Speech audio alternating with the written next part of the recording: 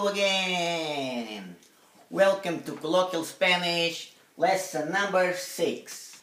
And today I'm going to talk about some expressions of surprise mostly, and some other stuff too. First of all, wow! Wow is the equivalent to whoa. What you say when you see a beautiful girl. Whoa, look at that. Look at that chick. You say, wow. Then, que guay. And sometimes people say, que guay do Paraguay. Que guay is something like, how nice, nice, great. And then, que mono, monísimo, chulo, chulísimo.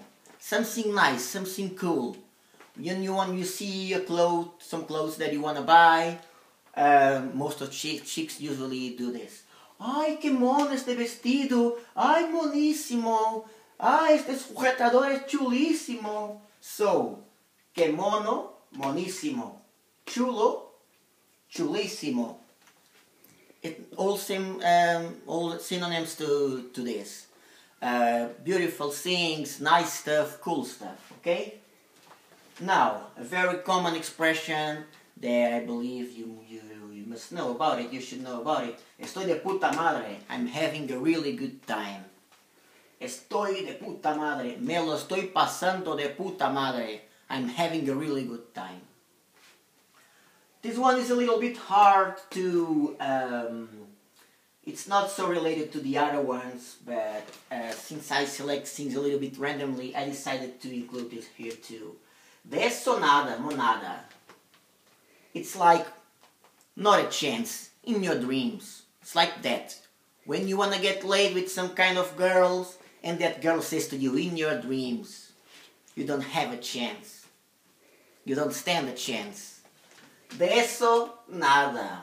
And then, monada, to add a little bit more fun to the word. The next one. Okay. Ay, caray. It's like, oh boy.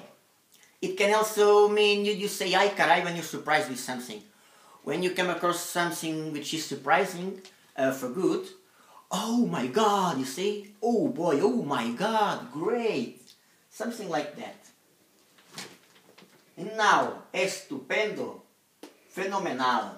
Other expressions for great, fine, oh, so great. See? Now, another one which isn't so related to the other ones, which is apuesto. That's why I said mostly expressions of surprise. Una persona apuesta es una persona guapa, bien vestida. A well-dressed person, a very nice person. Está riquísimo.